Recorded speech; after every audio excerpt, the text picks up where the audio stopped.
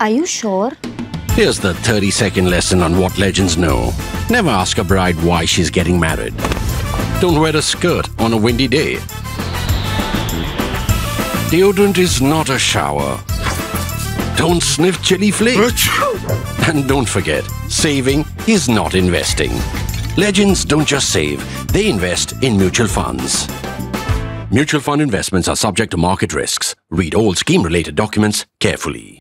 Even as the apocalypse erupted inside the darkness of the shafts near a shed called the prayer hall, some hoped the primal energy would end the age of war. Weapons of peace, Prime Minister Atal Bihari Vajpayee would call the nuclear bombs detonated at Pokhran in the summer of 1998. Less than 6 months later though, Pakistani troops had occupied the heights of Kargil, confident India would not be able to respond with full-scale war. Terrorist violence surged, ending with India and Pakistan mobilizing their armies.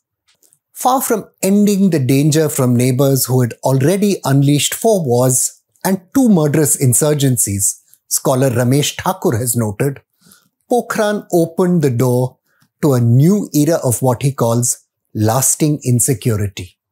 Earlier this week, India tested its first long-range Agni-V, equipped with multiple independently targeted re-entry vehicles, or MIRVs. In essence, these are small nuclear warheads that can be released from a single missile at different speeds and in different directions over hundreds of kilometers apart. The technology has been designed, among other things, to overwhelm anti-ballistic missile defenses and optimize the use of expensive long-range missiles. This technological achievement is part of the long march India has made to secure its nuclear deterrence since 1988. But as strategic weapons experts Hans Christensen and Matt Corda note, it also shows new perils are emerging. The introduction of MIRVs during the Cold War forced both superpowers to develop enormous stockpiles of warheads, threatening the mutual deterrence that kept them from war. So the question arises, are MIRVs going to really end the era of endless insecurity that we entered? Even at the dawn of the MIRV age, questions were being raised about the strategic rationale of this technology. In 1976, Lawrence Livermore Laboratory scientist Daniel Ruconet produced a classified history which sought to understand the Soviet decision-making driving its acquisition of MIRVs. Ruconet decided to go about this by re-examining the United States' own trajectory and decision-making. The US and China, the document noted, did not possess an extensive anti-ballistic missile or ABM defenses, which raised questions about just why the Soviet Union thought it necessary to obtain MIRVs in the first place.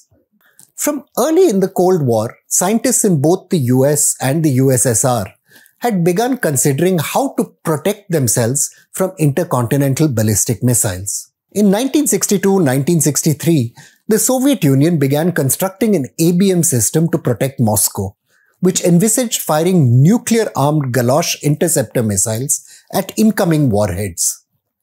Each Galosh warhead had a yield of several megatons, that's hundreds of times the size of the bomb dropped on Hiroshima in 1945.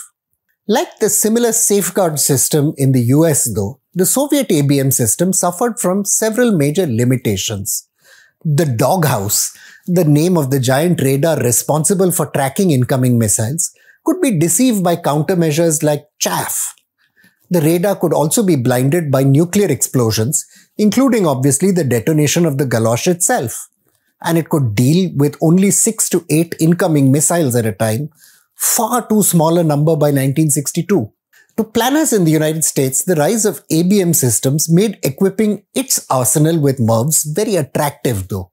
Arming each missile with multiple warheads would make it easier to overwhelm the Soviet interceptors. MIRVs were also quite cheap. Former Ford Motors President Robert McNamara, who became the United States Defense Secretary in 1961, demanded economic efficiency. A nuclear warhead was 1/6 the cost of a ballistic missile, So obviously, if you could put more warheads on a single missile, you'd save a lot of money. Even though this argument was attractive, it didn't impress everybody. The United States Air Force, for example, argued that the smaller warheads in MIRVed missiles would be ineffective against the kinds of hardened targets that it needed to attack.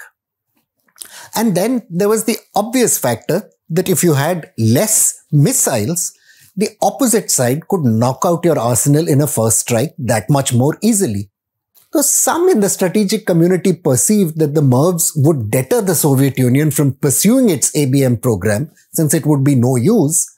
Others anticipated that the more likely response would be for the Soviets to produce more and more warheads. From 1967 strategic affairs expert Silky Kaur records, the number of warheads in the United States arsenal surged, with individual missiles like the Peacekeeper MX-10 carrying up to 10 warheads each. The United States Land-Based Intercontinental Ballistic Missile Force in 1990 was reported to be made up of 2,450 warheads on 1,000 missiles, and its submarine forces of 5,216 warheads on around 600 missiles. The superpowers ended up signing the Anti-Ballistic Missile Treaty in 1972, which led both sides to commit to the protection of just one site with no more than 100 interceptor missiles.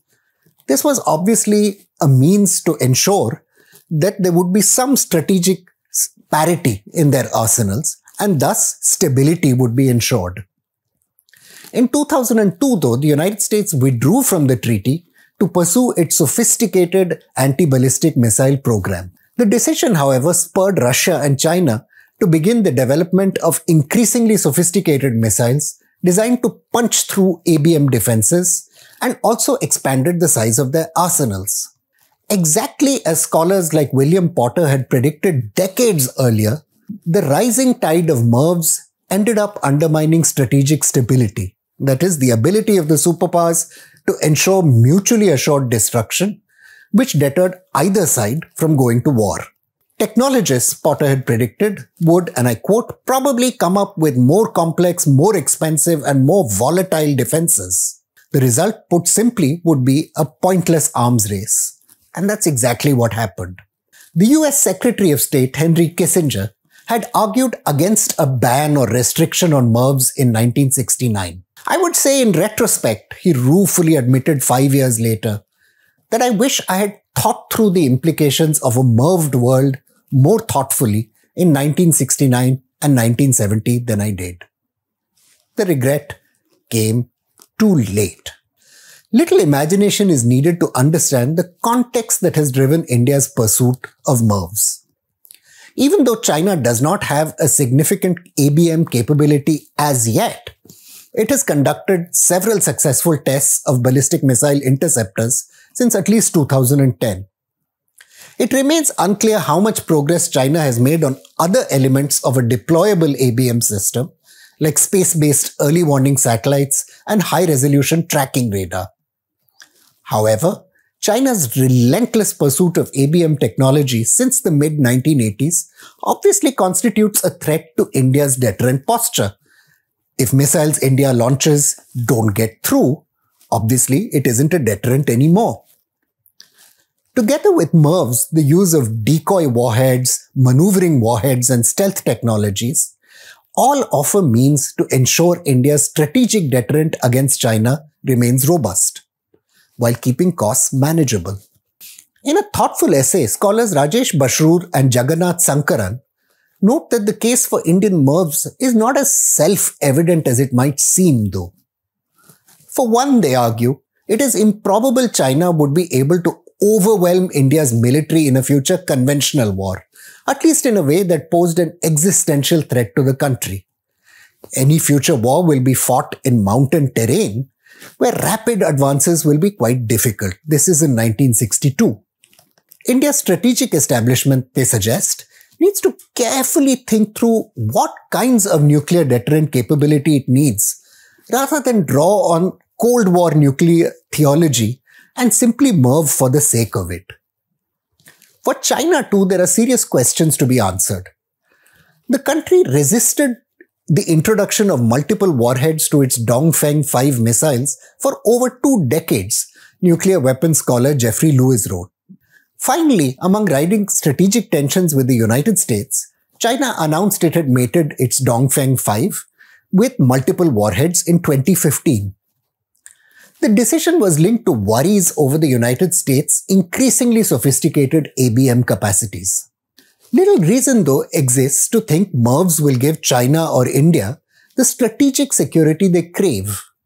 In the past, increased nuclear capabilities through MIRVing resulted in an accelerated arms competition rather than increased confidence in deterrence, Basroor and Jagannathan observe. The accumulation of warheads by their adversaries will make it ever more tempting for leaders in both countries to reach for the nuclear trigger first during a crisis. That's dangerous. Like the men who fought the Cold War, successive prime ministers of India and Pakistan have also stood on the edge of war many times since 1998. But they shied away from the prospect of mutual annihilation. There is an enormous gulf, former US National Security Advisor McGeorge Bundy wrote in 1967, between what political leaders really think about nuclear weapons and what is assumed in complex calculations of relative advantage in simulated strategic warfare.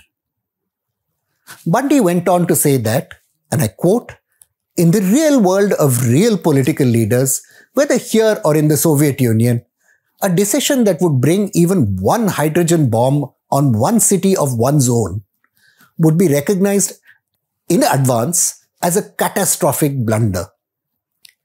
10 bombs on 10 cities would be a disaster beyond history," he added. Locked in a three-way strategic competition, China, India and Pakistan are already in the middle of a nuclear landscape far more complex than the one that confronted the superpowers during the Cold War. Fueling the instability is the new Cold War looming between the United States and China. The outcomes of this four-way game of blindfold chess are impossible to predict, but this much is probably certain. Technology isn't going to offer solutions to this particular competition. I'm Praveen Swami, and I'm a contributing editor at ThePrint. Thank you again for watching Security Code.